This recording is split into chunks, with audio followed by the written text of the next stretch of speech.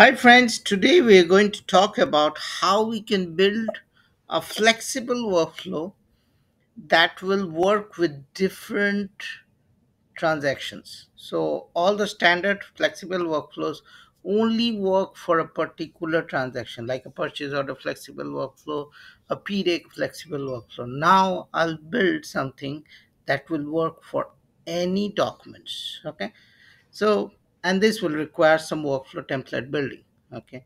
So first I'll go to PFTC, and this process basically will take care of any workflows, any documents that are having a change. Okay. So you suppose if there is a change in the document, you want to trigger an email or an approval, okay, you can do it using one single workflow. So how you will do it? First I went to PFTC transaction code, then I'll just create one workflow, z test change. Okay, and I'll click create, and here we will say test change notification.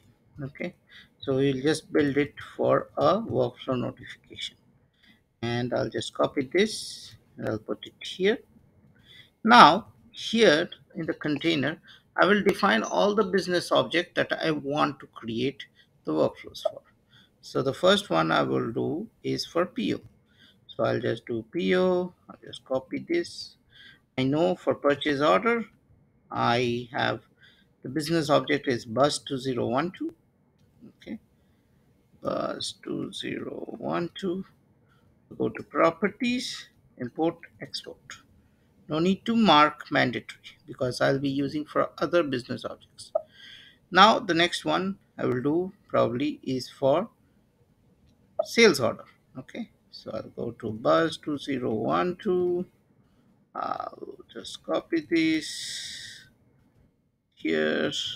Now, this one would be bus 2032, business object of sales order. Okay,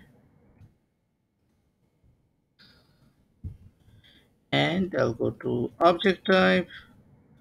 I'll just put bus 2032. I'll click import export. Okay, and I'll press enter. Now, I'm being a little lazy. I'll just copy this and I'll change this to PR. Okay, so I'll just do PR, whatever it is, and now I'll press enter. So the PR needs to be adjusted. I'll go to data types, and that would be 105, I think. See if I'm right. So bus 20 to 105. Okay, now we have done all these things. We'll save it, we'll get a number. Okay, that's my workflow template number. I got this. Now I'll go to the triggering event part. I'll put this one, I'll put 2, I'll put 3, and here I will put bus 2012, bus 2032, and bus 2105. And all the events are the same, changed. Most of the business object will have a changed event, 90% of it. Okay, so you can use it. So here you have these entries, all these are done. I'll just now activate. So I'm activating. So I activated this one, activated this one. I'm activating the event linkage. Okay, and the beauty of workflow is nowadays they say machine learning and all those things, it it knows where to bind. Okay, so if you see bus 210405 has been binded with PDEC and all those things, so all the object oriented machine learning piece that is being a wow factor now, this was there probably 15, 20 years ago also. Okay, in the workflow engine. Now I go to workflow builder. So we have done. Now what we'll do is probably we'll create a send mail task. Okay, so here if you see These are the three that is getting triggered. Now what we are going to do is I go here, I right click and I click create. Lots of times when you click create, you don't get a pop-up like this. Okay, so in those cases what we have to do, you select this and here you can double click on this send email and that will do. Okay, so this is something that I've seen. I think probably it's a GUI issue or something. Now here I'll put the following things: the document. Okay, and I'll put this. I'll say this.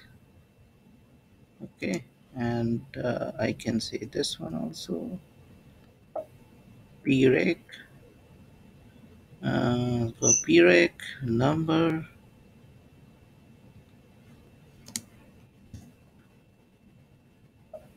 and here also I will say this sales document number, and I'll put has been changed. I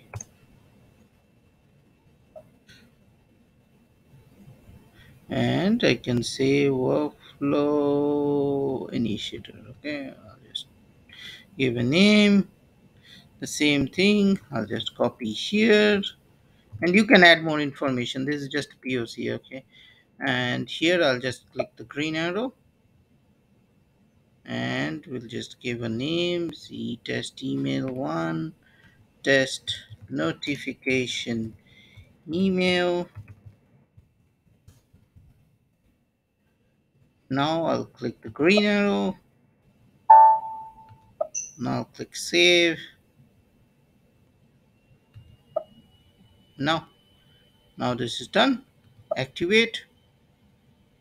Okay, so this has been activated. Now what we are going to do is we are going to find some. So let's go with sales order, purchase order. Okay, so let me go here. ME22N, right? Everyone knows the purchase order. Okay, and here suppose I will change the description. And I click save. Okay, this is not a good one. Let me. This purchase order has problems. Let's find a good one. I think 39. No. And if I go here, I'll just put JJ. Suppose I'll save it.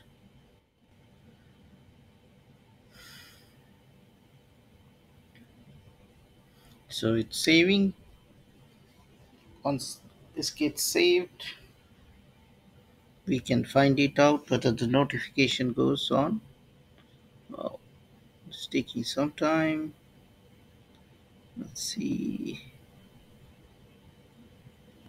Okay, here it comes. So I click save. And again, the speed, it depends upon the network.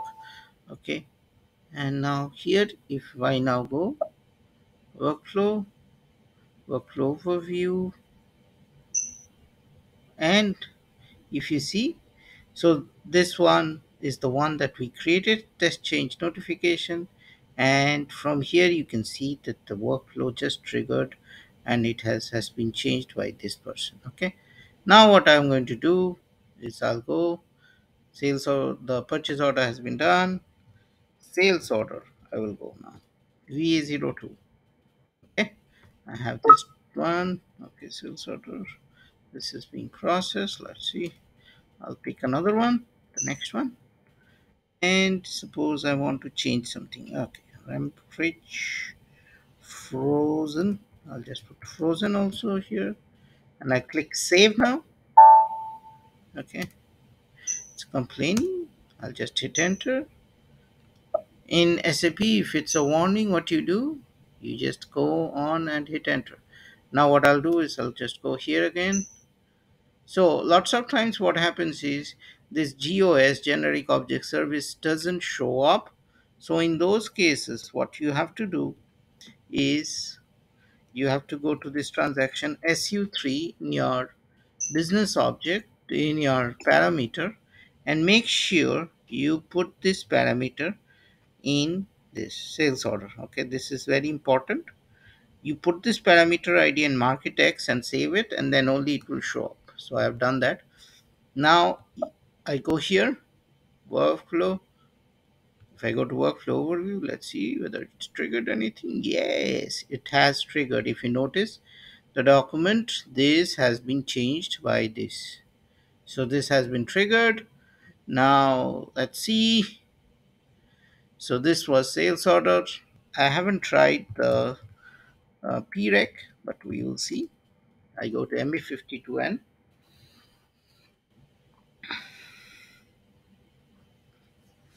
So if I go to ME52N, this one is not a good example because it has been deleted.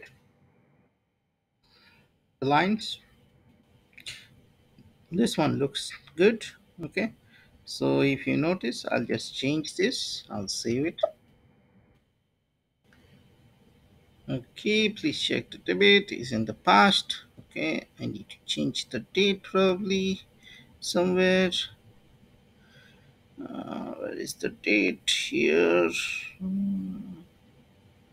Okay, delivery address.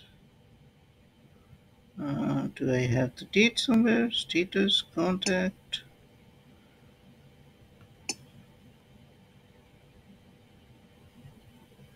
Okay, quantity state. Sorry, my bad. So I'll just put this probably 24. Let's see whether that does the trick.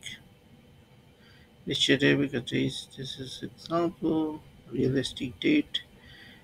Release date would be 1/15, 2021. 1/15. See, Control S. Before that is okay. So this is also not a good example. Let me go find something really nice. 5. Nope. And if I go here, I hope the date will not mess my testing.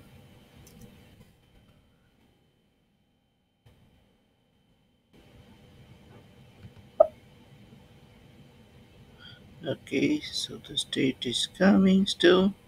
Okay, but you know, if you change it, you don't have problems with the PREC, then it should work. Okay, so this should also trigger the workflow. Okay, but in this way you can add other business objects that you want a notification. This is just a POC.